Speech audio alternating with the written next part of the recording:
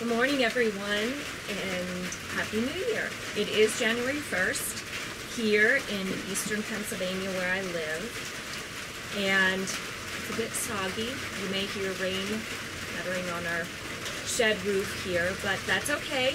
Any day is good in the garden. I would like to welcome you to our garden. My name is Kristen, and this is Lilyrow Gardens. As I said, I live in eastern Pennsylvania, zone 6B, I garden in, and I want to invite you all to join me in a year in my garden.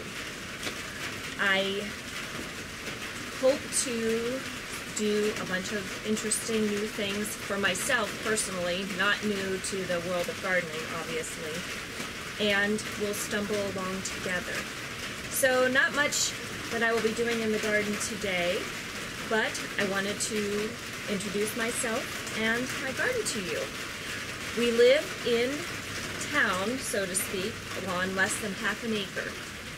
And you will see that as we work in the garden and such. And I want to show the average gardener how you can have a beautiful space and enjoy being outside, no matter how big of a space you have. So that's about it for today.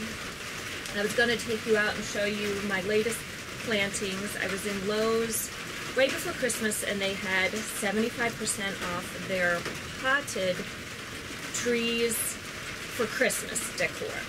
Anyway, I bought a couple of those, but my big find was I got 3 hollies for $2.50, which was a lot of fun. I've been trying to build up my shrub collection for picking for bouquets, and so that was a great find. 2 were variegated. One was the female version of a Blue Prince holly, which my husband had bought me the male version of, well, the Blue Prince holly, which is beautiful.